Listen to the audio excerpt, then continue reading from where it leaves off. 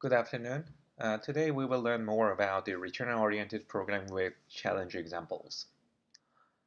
Before starting today's material, let's recap about how return-oriented programming works in a 64-bit machine as an example. For instance, suppose we have the following stack configuration. Then it will start with the pop RDI and return. So it will pop RDI as a 50,001, yeah, and then return. So pop return, so return to here. And then the next instruction is pop RSI and 15 and then return. So pop RSI as a 50,001 and R15 is a sum of the value, we don't care, and then return to set regi ID. Yeah. So it will call set regi ID with the arguments that we set from these two snippets of the ROP gadgets. Then we can set the RDI, RSI as a 50,001, both of them. So we set two arguments and then call it. And then to call execv function, then we need to set the first argument as a RDI as the address of the sum of the string, then RSI as a 0 and R15 as a something else, and RDX as a 0, and then call execv. Then it will call execv string 00. So basically with ROP and then chaining these kind of the blocks, then we can call any functions with any number of arguments. So in 32-bit mode, you can call a function by passing arguments via stack. So as long as you can find the address for the function and then address for the instructions that has like an n number of pops and then return for the argument number, then you can call, for example, a function with the 3 arguments, and then you return to the pop return. Then it will call the function again if this entire part is chained again and again. Then so after calling this function, this instruction will pop all the arguments and then call the on the next chain. So in 32-bit mode, you can chain the blocks like this to call multiple functions using ROP chain. And in 64-bit mode, the order is a little different. So in 32-bit, we call the function first and then clear the argument. But in 64-bit, we set the argument first and then call the function. So we will set the first, second, third, and fourth, and all the arguments like this. And then at the end, we will call the function, and then it will return to the next chain. So we can also chain these kind of the stack configuration again and again for many times for calling multiple functions. So this means if we can express a program as a number of making function calls, then with the return-oriented programming, we can actually call the function. For example, for this one, we can call it with this stack in 32-bit, and then this stack with the 64-bit, and then do the same thing for all these functions. So by chaining them, we can write a program actually. Yeah. So if you want to run set regi ID and execv, then we can just concatenate these two strings and then put it on the stack. Then it will run this function and then that function. So we can write a program using this kind of the stack configuration. So the rest of the ROP challenges are to learn about this kind of the programming capability of the ROP by writing various exploits. And in the ROP 1 challenge, so that one was easy because what you need to do is just directly run the set regi ID and then the execv to run the shell. But in ROP 2, you are requested to making the 3 function calls, open the flag file, and then read from the flag file, and then write to the console output. So for the flag string, if there's no flag or flag text in the program, you can reuse any available string in the program. So if you examine the string from the section start address, then you can easily find a number 4 as a string, at like the 8048.028, this address. So you can create the symlink, the flag as a 4, and you can open that. And after that, you can call read file descriptor, but the file descriptor will be 3 because the 0, 1, 2 are reserved by the stand.in, stand.out, and stand.error. Yeah. So the new file open will always be always return the number 3 for the first one. And then the second argument for the buffer, you can choose any kind of the read-writable area from the VM map. So from this region, you can choose 804A 800 to reserve some of the space for the program execution. Yeah. And then you can put the same buffer here, but the file descriptor as a 1 to print out the content of the flag to the console. And then size as whatever, but the size must be bigger than the flag size. So your stack configuration for the attack would be like the following. Calling the open with these arguments. And then in 32-bit, you need to call open and then put the arguments like this. And then you need to return pop, pop, pop, and then return to the next chain. And to call the read function, it has 3 arguments. So 3, the address and size, and then call read, and then pop, pop, pop, return. So write has 3 arguments too. So write 1, so put all 3 arguments, 1, the address, and then size, and then return to the pop, pop, pop, return. So it will be keep chaining with the ROP chains. So you can, so the ROP2 challenges are just an example of like how you can connect 3 functions in sequence and then like they get the flag by calling these functions. And the next challenge, the ROP3 challenge, is the challenge that you need to run your shellcode. But the problem is that the program is protected with the DEP, data execution prevention, so there's no executable stack or data area. So if you just checking the target binary program with the punch exec, then like you will see that the NX are enabled for both of binary, but both are not written in PIE, so the code and data area of the program is fixed. And also the program has some other restrictions. These are, it changes in the main function, it first changes its current working directory to the root directory. So that means that you cannot use relative file name for the pointing the file. That means like because your current directory is root, you need to write the full path, for example, to point the bin.sh. Then you need to put the /bin/sh, or like if you want to put some of the file in your home directory, then you need to put the /home/users and URID and then the file name, because like your current directory has been changed to the root of the file system. So you cannot execute sh or some other thing that you can create a symlink in your directory. So to do that, you need to write the full path. And another restriction is that it will run setenv, the path, and then null. So it will overwrite the path environment variable and then erase everything. So like some of the tricks that the system sh to figure out like some of the binary program in the in your like predefined path directory, that will never work. Yeah. And in the program, another restriction is that there's no address for system or set_REGID or exactly. So, and another thing is like that we don't have executable stack, so we cannot run shellcode.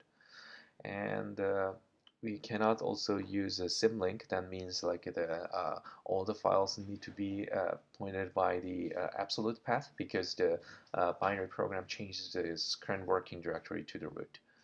But the only availability is like that we can run the mprotect function, because we can know the address of this one, because this address is fixed because the program is a non-PIE, not a position independent executable.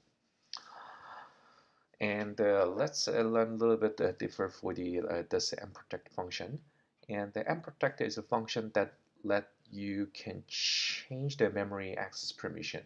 That means you can change the permission of memory from non-executable to executable, which might be uh, interesting to you. So the right now we don't have a exact VE or system, so like we need to figure out like how to execute our code or a shell, yeah, out of this kind of condition. But the only thing we have is like the mprotect system call. Then we can call this function to add a executable privilege to the some of the data area, and then we will put our shellcode in that data and run it. Then what will be the target for our privilege escalation for the memory? So the target could be any non-executable memory that you can write. So as long as you can put your shellcode in, then anywhere would be fine. So we can put our shellcode in the stack, then we need to target the stack address.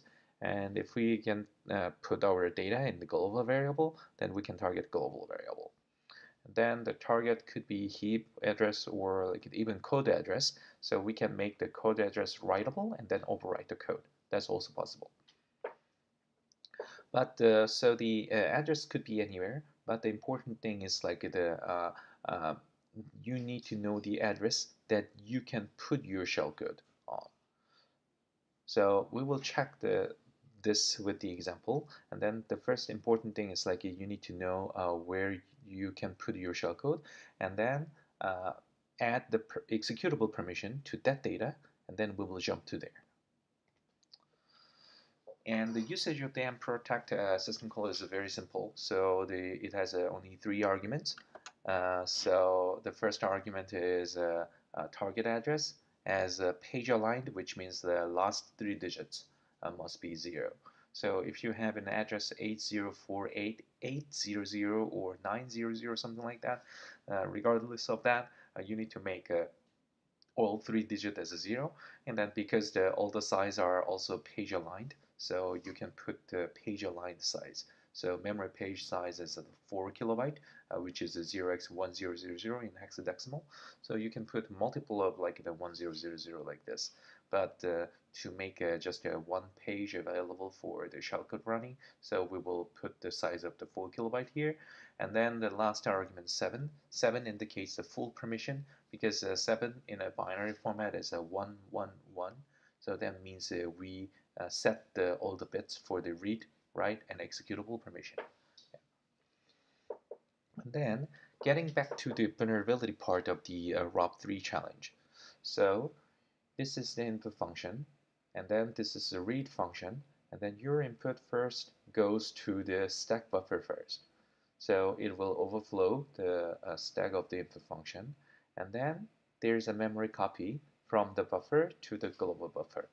And then it will copy the entire 1024 bytes. So, uh, so if you supply a shellcode to as a user input, then it will be put on the stack as well as the global variable global buffer gbuff. So what you can do is like this program is not PIE, so you can know the address of the global buffer. So you can put your shellcode at the start of the buffer, then it will be put on the global buffer, and then you can call mprotect global buffer address aligned with the page size, and then permission 7. Then we can jump to there. Then now, after calling the mprotect, this memory area will turn into the executable, so we can run our shellcode. So the exploit sketch is look like this. So in 32-bit, we can put our shellcode first, and then we will put the filler up to save the EBP. Then like this information will be put on the stack as well as the global buffer that the memcopy will copy the data from the stack to the global buffer. And then our target function to call is mprotect, and we will call it with the 3 arguments, global buffer, aligned address, and then size 1 page, and then permission 7. So this will call the mprotect to add the permission of the executable to the global buffer area. And then after calling this function, it will return to the global buffer, so it will run the shellcode. Uh, in 64-bit, the most of the things are the same, but the only changed thing is like the order of the setting the argument. So in 64-bit, we will put our shellcode first, then fill up to RBP, and then set the argument for the mprotect, and then call it, then call our shellcode. So the important thing is like that because our shellcode does not have any executable permission at the start, but after we call and protect, we can give the executable privilege to that memory address, and then we can run our shellcode to get the shell. That's the logic in ROP 3. And in ROP 4 challenge, this is the vulnerable function, and it has a buffer overflow with the large size read here, 4096. So this is the vulnerable function, and in the main function, the program first changes its current directory to the root, so you cannot use a relative path to point a file, and then it resets the path, the environment variable, to the /bin and /user bin, so we cannot play with the path environment variable trick. And there are some other restrictions. So it does not have executable stack, so we cannot use shellcode. It does not have system, setRegioID, execve, and it does not even have mprotect. So we cannot invoke the add the privilege to our shellcode and then running it. And what we have is just a read, printf, change directory, put, open, set env, string copy, these functions. And with the challenge is that with these kind of the function calls, can we run open, read, and printf combo as we did in like the DEP3 and then maybe similar in the ROP2 challenge? But the difference is that this path name, so open read and printf, open read write, these are all same with the DEP3 and ROP2, so this might be easy. But the problem is that the path name, because our program changed its current working directory as a root. And to point any kind of flag or like a symlink to that you created in your subdirectory or something, then we need to write the full absolute path at here. Yeah. So you need to build the /home/labs/week5 something. Yeah, this kind of the long string, and then like the I'm sure that there is no program that like it will internally store all these kind of the data as a string literal. Yeah. Then can we solve this challenge? So we need to put like this kind of the string, and then can we generate this kind of the path, arbitrary path string, and then we can open and read and print it as a console output. We can do that, and we can do that by using string copy function. Yeah. And because a ROP can program any program in Turing complete matter, you can build a string using ROP as a program, and to do that, we will use a string copy function. And the method is that we have seen like these kind of the string literals, and like that it has all the small case characters. So this one string contains from all the characters from A to Z, and then some of the numbers and dash, and then in the program you can find some of the slashes in there. Yeah. So by using these strings and then string copy function, you can build arbitrary string using ROP chain in a similar fashion to like this kind of thing. So simply like we will borrow some of the character. For example, if we need to type L, then borrow this character to put L here, and then I, then borrow this character to put I at here, something like that. Yeah. And let's take a look at how we can build a string. And let's set the target first. So from the VMF, we can use our favorite address 8048.800, which is a readable and writable area. Yeah, and we can use this as a string variable address. And then we will use the string copy function to build a string. So our destination address would be the string address in the writable area. Yeah, and then if we put the source address as the address of the string, then we can call string copy destination address and then source address. Then result will be it will copy the entire string. Yeah, but this is not our purpose. But to build an arbitrary string, for instance, suppose you need to build a string sh, s and h in the at the this address. Then what we can do is we can set the destination address as the string address, our target address, and then the source address instead of the start of the putting the start of this address. Can we put the start address plus 24, because 24th position from here to from in this string is exactly at this position. So in that case, it will not copy the entire string. So it will copy starting from S over the lazy dog, this data to our target address. So it will at least put the first character S on the target address. So we will ignore the rest of the things because we can change the followings later. So at least we can put first character S by borrowing the S character from here. And then next is putting the H.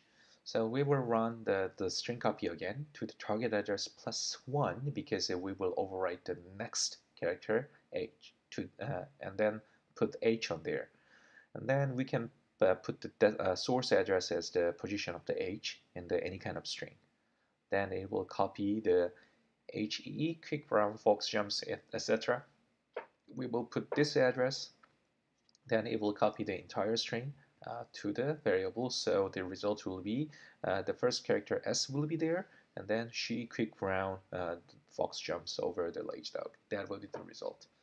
So at least we have a S and H here, and then right now we have some of the data in the tail, but we can also terminate the string by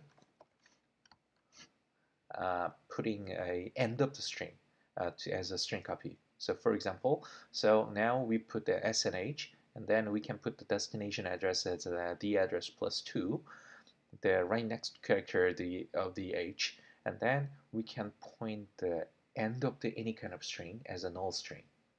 So this is the string with the size 44, and then if we put the 44th position in the string, then it will put the null byte to mark the termination of the string. And then this is also like the length 0 string in the definition of the string compare and copy in C library. So if we call a string copy to the target address plus 2 and then null string, then it will terminate the string. So we can actually add the terminating byte at here, so we can build the string sh. So the task for ROP4 is that you can build any kind of the arbitrary string in the global variable area. So that will be 804A something or like a 601 something in the 64-bit machine. And you can find those readable and writable area and fixed address in the VMAP on the GDB. So please find those areas in the binary, and then please build these two strings to open the flag. And then you can call three functions. Open the flag file after building the string, and then read the flag file, read from the flag file, and then print the content out to the console. That's it. So these are the second part of the challenges in week 5. So all the challenges are in the VMCTF2 machines. Please let me know if you cannot access on the machine. And also we will have the third part of the week 5 lecture on Thursday. So you will have enough time to finish all the challenges by the due on the next Thursday.